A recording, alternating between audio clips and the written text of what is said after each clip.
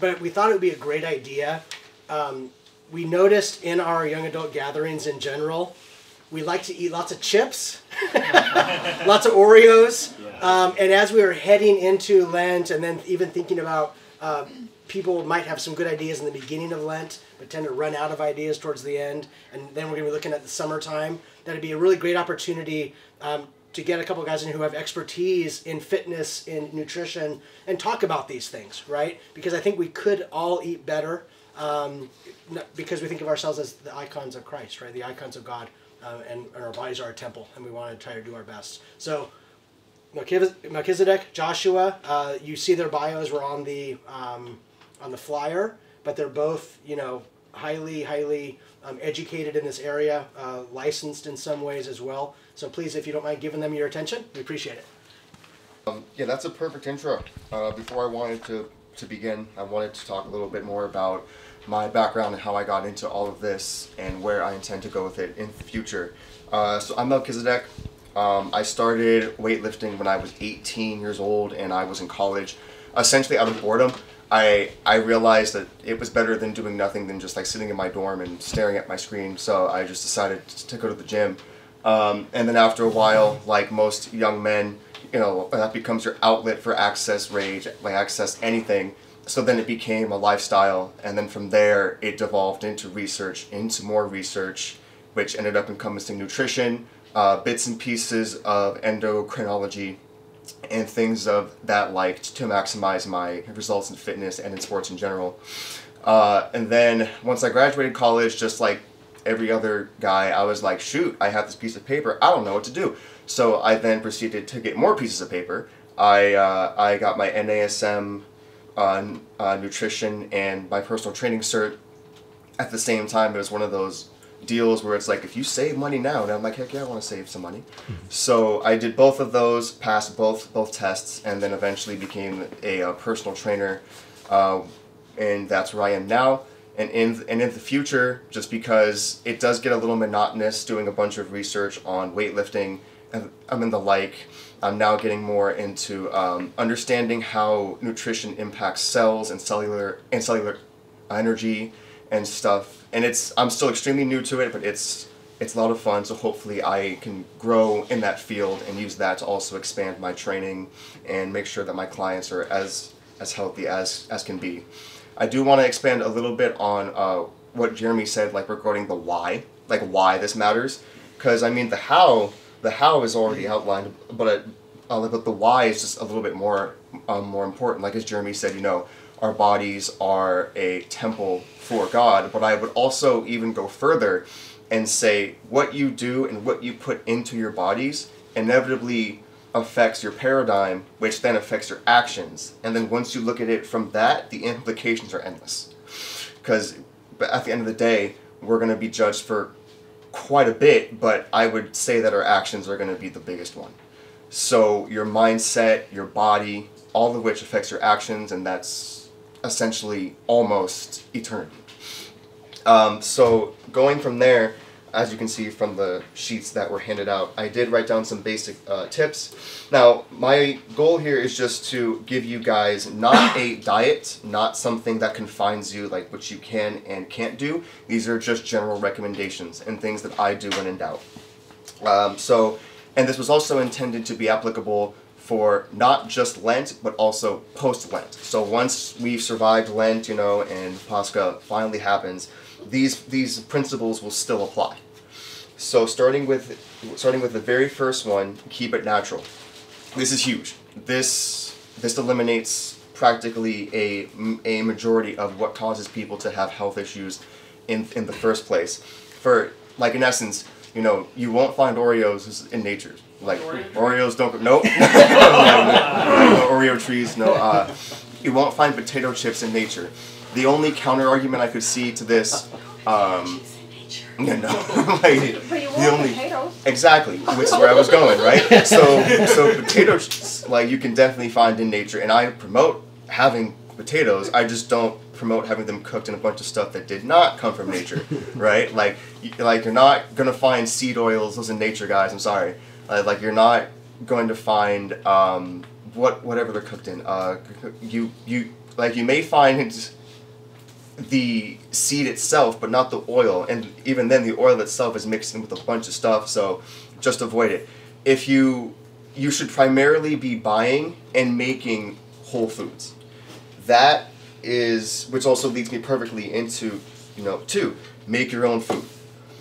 You can, if you learn how to cook and how to cook with whole ingredients, you control everything that goes in your body, which is massive. When you're eating out, you really don't know what's going in your food. Like, I mean, that may sound jaded, but it's true. Like, I don't know what those cooks put in my eggs. I don't know. Maybe I got mad at the waitress or something and then she spat in my food. I don't know. But I also say right after that, don't go insane with this. So if you're out and you're out with friends or you're out with family, when in Rome, do what Romans do. I wouldn't trip too much if it's like, oh, is everybody having pizza? Yeah, like a slice won't kill you. If you are a little like obsessive over it, and I mean that's fine, or you are at that point where a slice of pizza may mess up what you had planned. The best thing you can do is supplement with vitamin E. So vitamin E has antioxidizing effects on your cells. So when you hear me ranting about I don't have any processed foods or don't have seed oils, your body doesn't know what to do with that, because it's like, whoa, this isn't natural. I haven't had this, or I'm not supposed to have this. So when you have like vitamin E, it has the antioxidizing effects. So your cells don't open up and get, assaulted by the free radicals or the toxins in your body. So absolutely massive. Just supplementing with vitamin E after any meal you had out, perfectly fine, you'll be fine. And thirdly, you'll always feel light. This is another big one. Food is energy.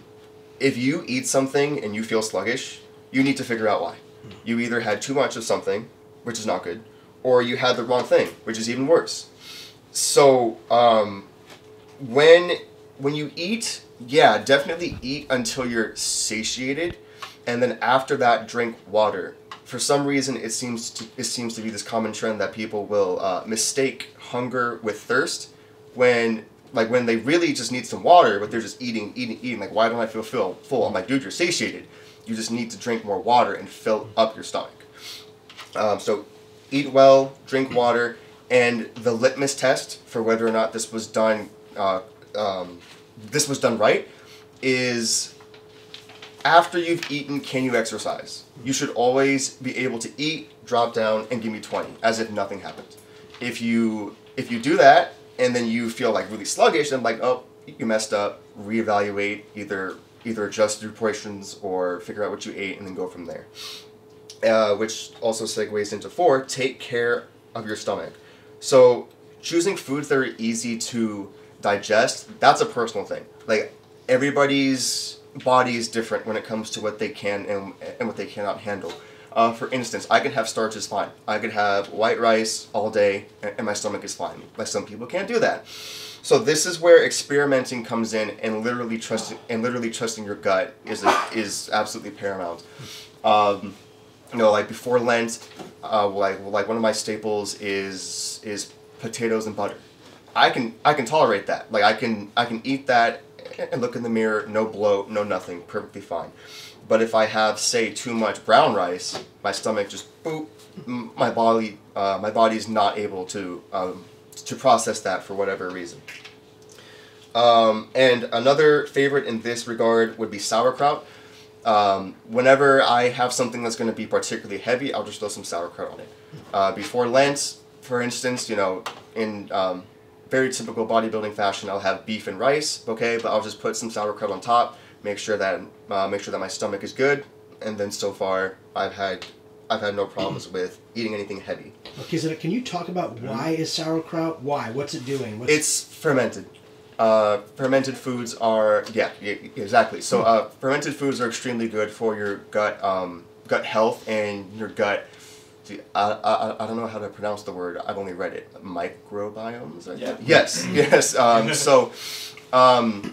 So when you have stuff that's fermented, your gut goes, this is my support system. So instead of taxing your stomach, it sees it as like more support to get the gases and everything flowing. It's actually good bacteria. Yes, yeah, like it's good bacteria. It digests food for you. Yes. Yeah, right. My son comes to me, I want some candy or sugar or cake. I say, oh, it's actually sauerkraut. Yeah. Yeah, right. It's the saying, if you feed the microbiome will feed you. Yes. I'm using that one. Thank you. I'm stealing it. So that's in essence why I mainly use sauerkraut. If I feel like I'm really going to have something heavy, another one I have is kimchi. So I'll just toss them both. One bowl, stomach is perfectly fine. And number 5, this one could be a little odd at first, but the mirror is your friend when it comes to your health. I analyze myself every morning. I wake up, I look in the mirror, like not like a vain way, like ooh, no. I look at my face mostly. I'm like, okay, how's my skin look? How do my eyes look? How do my cheeks look? Because that tells me, like, the eye area. Did I sleep enough, or was my sleep deep enough? In essence, if I wake up and I see more bags than usual, I'm like, all right, reassess what did I do, and then go from there.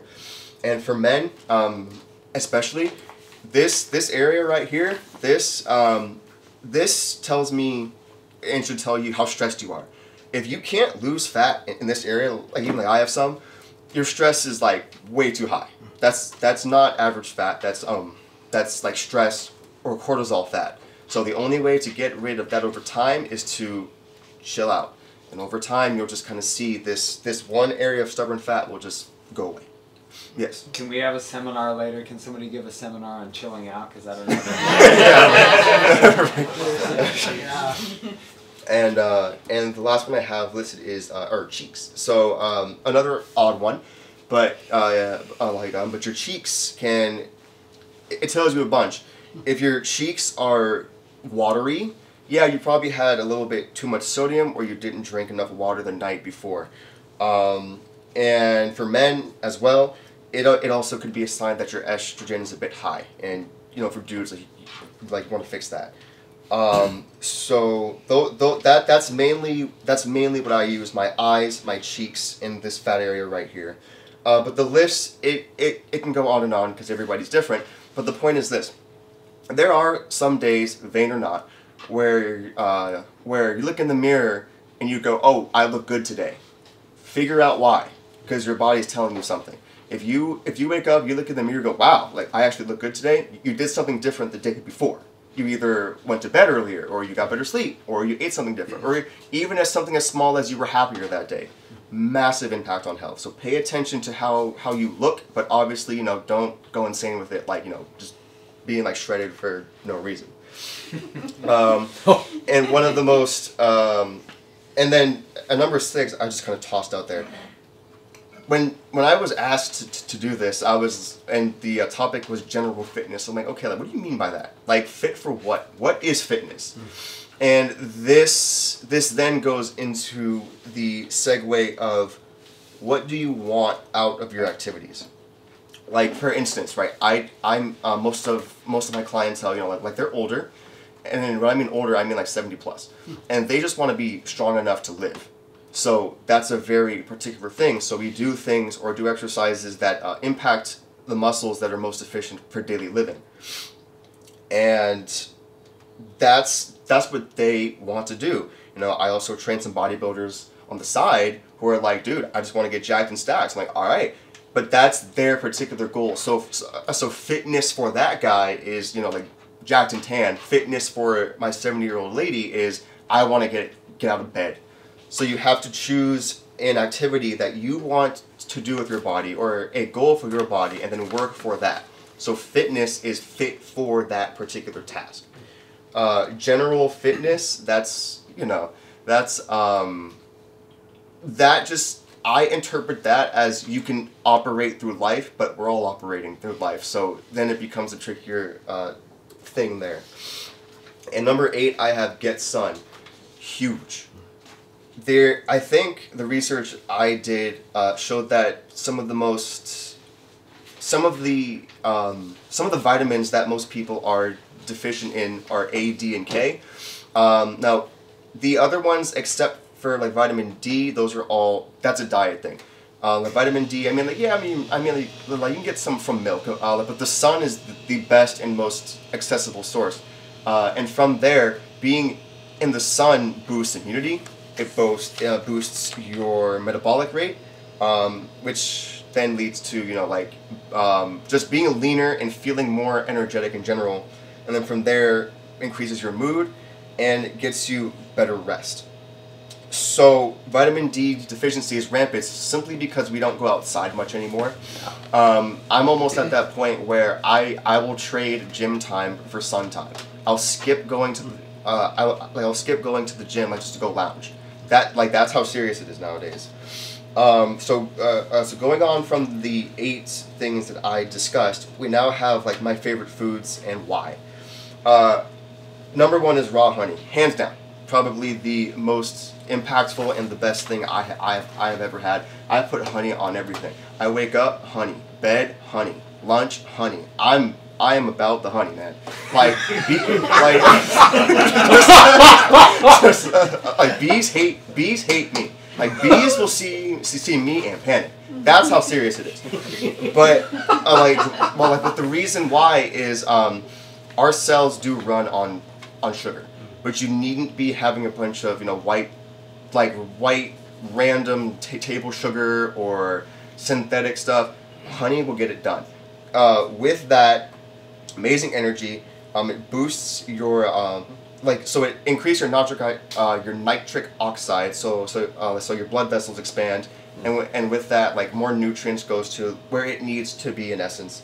Also loaded with minerals, and for men, it will increase your testosterone if you take it enough. And second, people who are overweight can make honey. Oh yeah, of course. My husband goes slow. When it comes to things like honey, and sugars, that I'm still a fan of knowing what your hormones are doing and what your calorie count is. So I don't know your husband. Like, I don't know what his I don't know what his estrogen looks like. I don't know what his thyroid looks like. But from there, if your concern is, oh, can he have, or like, can he eat any sugar?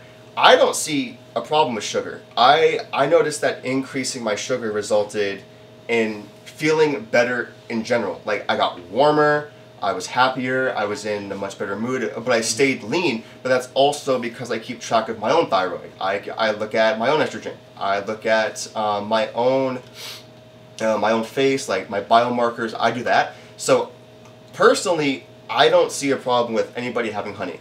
But once again, I would need more information to say yes, you can, or maybe you should hold off on that.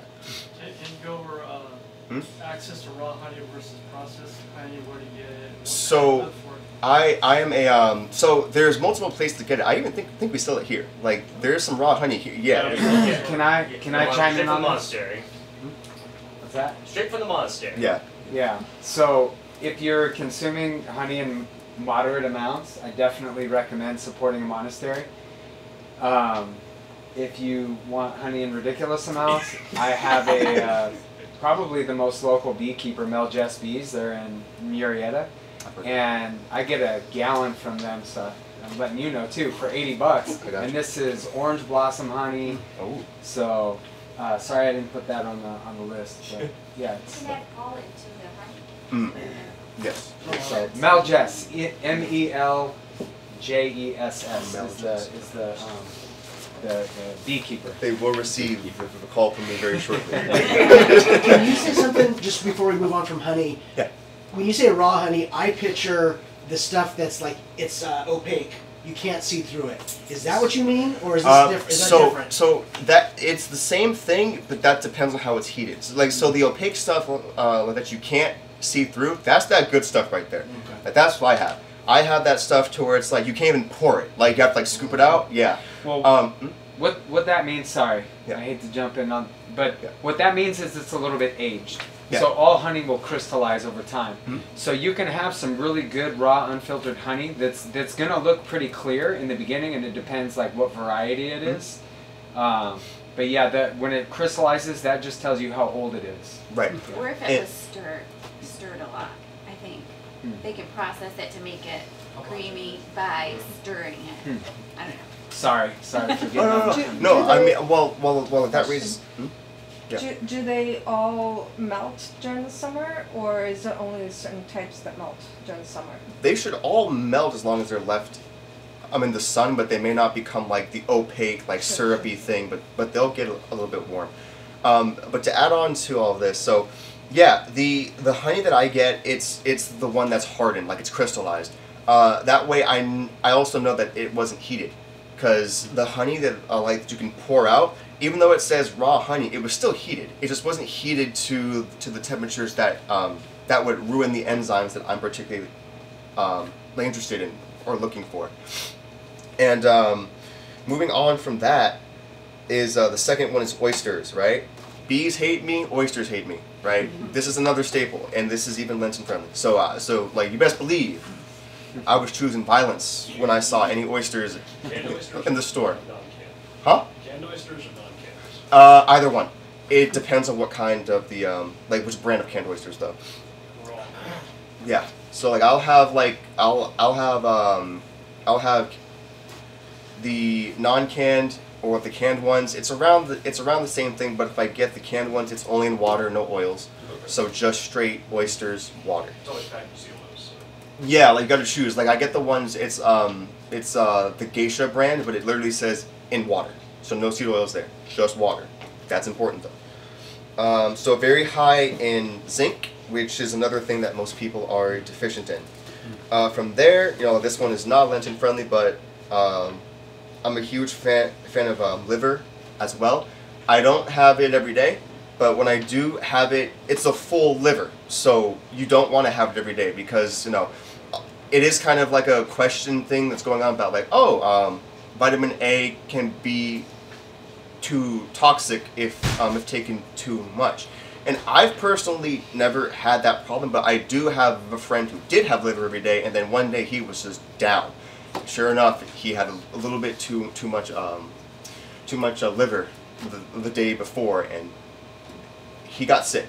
So maybe there's some truth to it, maybe there isn't. I'm not sure, but I'm very moderate with how much liver I have. 2% milk. Now this is the one where people are like, no full milk. So the reason why I put 2% is because it's easier to process and assimilate into your system.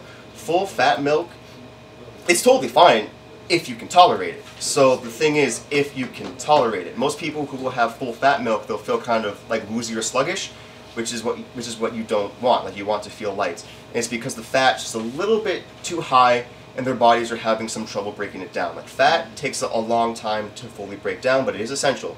So choose your fats wisely.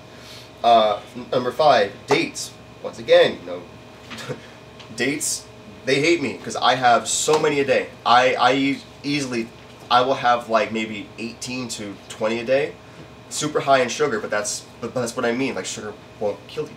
It's also like super high in fiber, right? Super high in fiber, yeah. So. Yeah, like if you've got some bowel issues, I'm just saying, but no, like, well, I'm good that way though. So, and it's also extremely loaded with good sources of minerals. Like one day I had this app I use and I scanned dates and it gave me like a list like this, and I didn't even read it, and I was like, this looks like a lot of good stuff. I tossed it in my cart and just went away. So there's a lot of good stuff in dates. Number 6. The dates, Alexander the Great, Macedonian, they ate only dates before the war. Hey, see? Did you mean Greek? Yeah, because it gives you so much energy.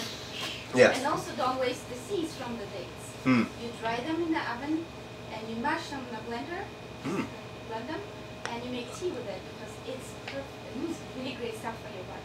That I actually didn't know, so that's something I'll try. Yeah, so I mean I didn't know that, so like I'm on something here. Like so I guess whenever it's time to retake the Holy Land, dates.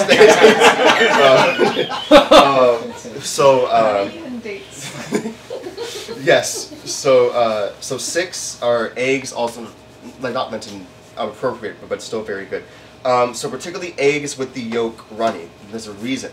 So when I cook my eggs, and I miss my eggs very much, I either have them fried or sunny side up. And the reason is the egg whites, you should cook those, because there are some anti-enzymes in there that when you cook, they're killed, and the protein that's in the egg is primarily from the egg whites. So that protein becomes more bioavailable, so you can actually have it. But the yolk is just a vitamin bomb. Don't touch the yolk. Like, keep the yolk as runny as you possibly can, so you're not cooking out any of the good stuff. That's why, you know, like when I get slightly annoyed when my eggs are served scrambled. I'm like, dude, like, you just killed everything I'm trying to get. I mean, that's a crime. But so extremely important. And number 7, green tea. This is another one. Oh, green tea companies hate me because like I keep stealing all their stuff. So I have this more so than coffee because I noticed that the come down isn't as severe. Like with green tea, it's just like I'll drink my green tea with some raw honey, and this is also important. If you do put honey or raw honey in your green tea, don't boil your tea because that kills the point of having raw honey because you just cooked it. So you want to have. Tea is generally also green tea. So the reason probably why you don't feel it come down as much as coffee is caffeine and L-theanine. Yep, L-theanine. And also, there's kind of a trade-off. So if you do want to get like the good stuff out of tea, you do have to steep it for a long time. Yes. If you lightly steep it, you'll get sort of the flavored compounds out of it. But you won't necessarily. Fortunately, there are like bitter compounds that they call like Alkaloids. Sorry, what? Alkaloids. Yeah, the tannins or whatever also they're associated with them. There are other compounds too, but the more bitter tea is when you steep it based on duration and temperature, you're also probably getting the good stuff. It's also probably why honey is going to help, but you could steep it for a long time at hot temperature, let it sit for a minute, and then put tea in. Put the honey in. Well, that's exactly what I do. So I'm glad you said that because now I don't have to explain it. So so everything that he. So also, if I can add, honey in tea is one of the ingredients that is actually super common for Russian tea drinkers. Specifically when sick, because not only does it have all those good vitamins and good stuff in it, it helps ease the throat. Yes. Yes, and so like you guys just said everything, so I can essentially move on. But to yeah, right. But to add on to this, I was gonna mention that at night I'll notice that when I have I'll have some honey in my nighttime tea, my voice is deeper the following day, and it's because it soothes your throat. So if you ever want some bass in your voice, dudes, just have some tea and some honey the night before. You're gonna be scaring people.